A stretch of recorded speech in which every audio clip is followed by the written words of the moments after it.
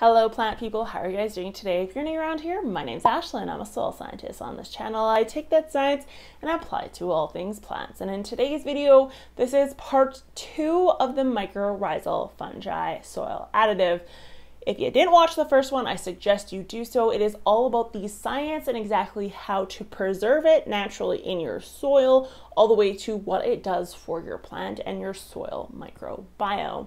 In today's video, we're talking about the commercial side of this product.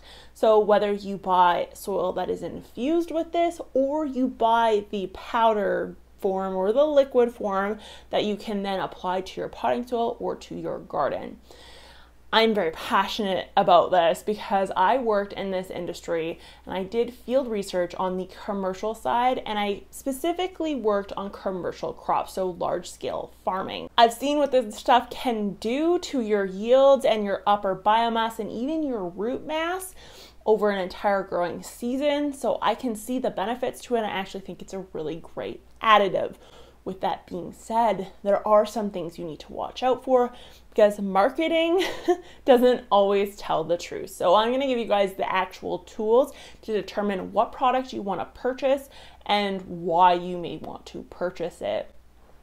I don't dislike any of these companies and I don't dislike any of these products, so I will put them down below with an Amazon link. I do see the benefits to them, but I do want you to ensure that the symbiosis is possible based on the plant you have and the actual fungi you're purchasing. So I picked 2 specific commercial products. I picked the Promix HP mycorrhizal infused potting soil, and then I actually chose an additive, which is the Myke, the MYKE additive. And they have 3 different products. They have the herbs, vegetables and herbs, they have shrubs and trees, and then they have a flower formula.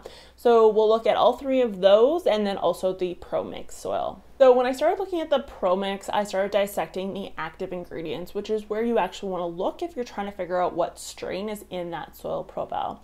And there's one part of the active ingredients that stood out to me the most, and it was PTB297. This immediately triggered me because this is exactly the same way that we actually used to label our strains when we were doing our field testing, and I knew that this was the technology or the patent behind the fungi that they were using.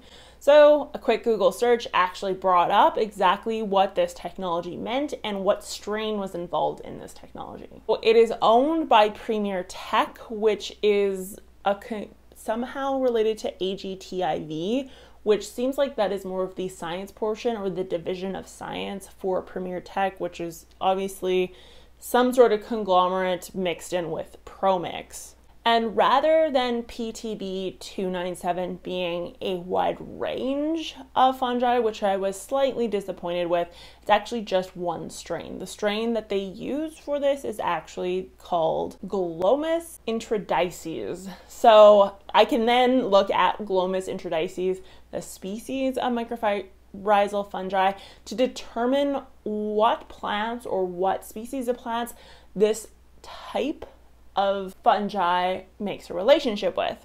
So when you Google Glomus intradices and you try to look up papers on it, you will quickly notice that the name has been changed based on some taxonomy and exactly how they look at it.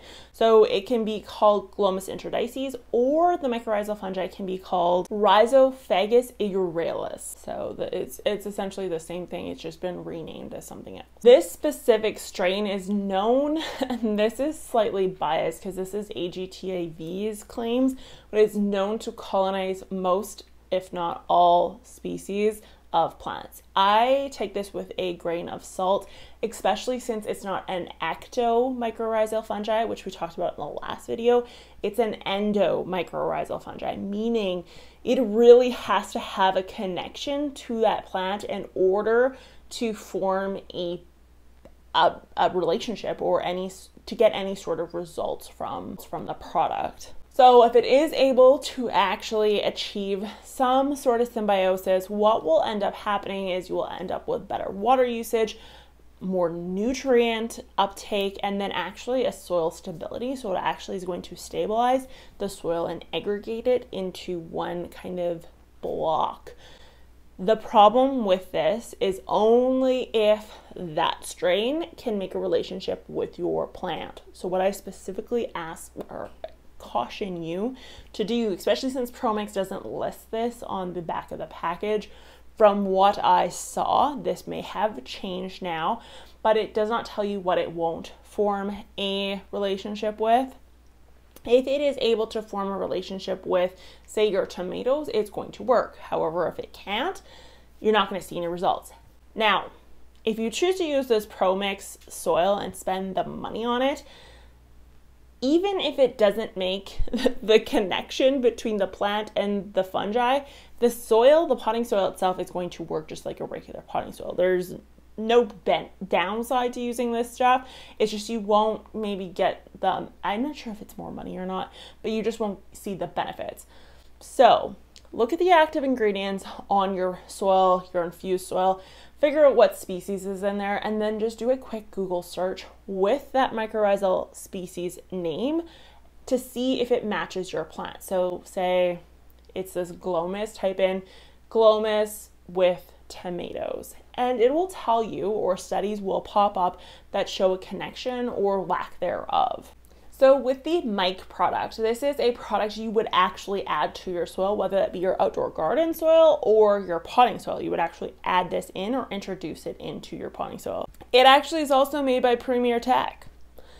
Same company and same strain in all three products, meaning if you buy the flower formula, you can use the flower formula for your vegetables and for your trees and shrubs. If you buy the tree and shrub one, you can use it for your vegetables and your flowers.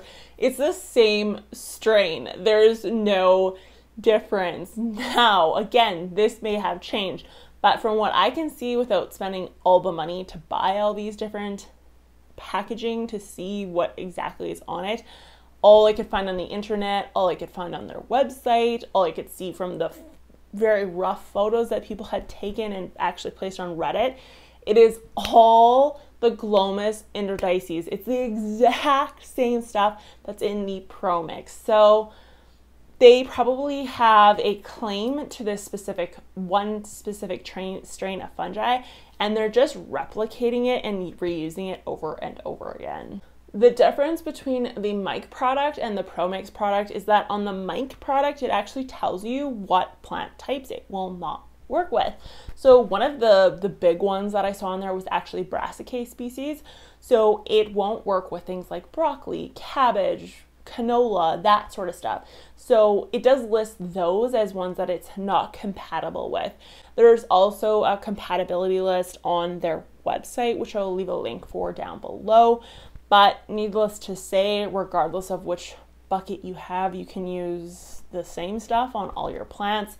Unfortunately, if you've purchased all three, you literally just have this same strain multiplied by 3 times. It's all about marketing, folks.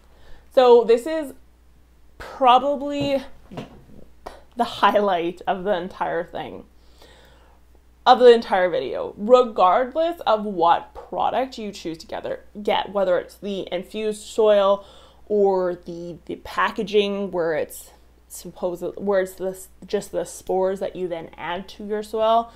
There are some very important things to remember before you spend your hard-earned cash on mycorrhizal fungi soil additives. The biggest thing being, these products are incredibly sensitive to heat, meaning if it is in a pallet or on a pallet in the sun outdoors outside your garden place, all your fungi in there is dead. It is completely dead. I can almost guarantee you that, because to put this into perspective, when I was actually working on field trials, our fungi was in a freezer. Every morning before we went to the field, we would get our fungi out of the freezer, immediately put it into a cooler. This cooler was then put into a truck and plugged into the side or into the console to keep it cool. It was a plug-in freezer. And then to actually mix these seeds, or to mix the soil, we actually were inoculating the seeds with this stuff. So in order to inoculate, we were in a covered topper of the truck with the AC blasting, all the windows covered up, and we had to move quick. We wanted that stuff to stay cold the entire time. If it heated up at all, say something busted on our cooler, or say we were in the field for too long and we accidentally forgot it in the sunlight, or we forgot to plant a set of seeds that had been inoculated right away. What we did was we threw it out because we knew it was dead. That is how sensitive this stuff is. So besides the fact that you can see where your garden center is storing this stuff, obviously the inoculant or the spores are going to be in an indoor setting, but the potting soil in particular, being in the great outdoors, is an issue. There's also the transport trucks. If the transport truck or the transport trailer was left in sun, and those transport trucks and trailers can get very, very hot, your fungi and your spores are dead again. So that is the downside. The other downside is you can't actually tell whether or not your spores are alive or if they're dead. So if they were mishandled in any sense of the word, you're going to end up with nothing. So it's up to you, but that is my warning to you. If it has been exposed to any heat or you're unsure of how it was handled, I would probably steer away from it. I personally would love to use this stuff in my garden. I would be inoculating my soil, potting soil, outdoor soil, like crazy. But there's two factors that keep me from it.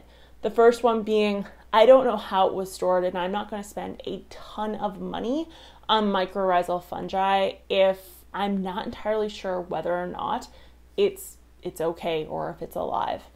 The second issue I have is the fact that they are all using the same strain.